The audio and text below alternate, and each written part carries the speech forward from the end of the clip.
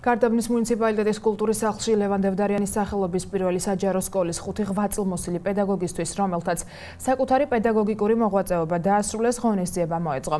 სპეციალურად გამართულ საღამოს გარდაბნის თვითმმართველობის პირველი პირები, მოსწავლეები და მშობლები დაესწრნენ. ღვაწლმოსილ პედაგოგებს განათლების სფეროს განვითარებაში შეტანილი წვლილისთვის მადლობა დღეს კიდევ ერთხელ გადაუხადეს.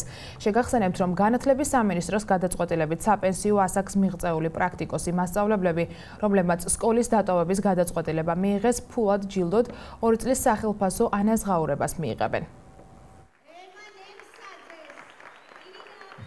ეს რომ დავინახე ჩემი მოსწავლეები, ჩემი გაზრდილები, რომ დამეხვინენ და მივხვდი, რომ ძალიან მიყვარს ბავშვები, გიჟდები, მაგრამ ყველაფერს თავისი დრო აქვს, როცა მივხვდები, რომ უკვე უნდა წახვიდე და 52 წელი გავატარე სკოლაში და ამდენი სიყვარული თითქოს აღარ მეტევა გულში, რაღაცნაირად მიფრიალებს გული. ძალიან კარგია, რომ აფასებენ მასე ადამიანს, მის შრომას, ეს ამთავარი მე მგონი. ჩემ მთავრობას უხდი დიდ მადლობას მასე, რომ დაგვაფასა ჩვენ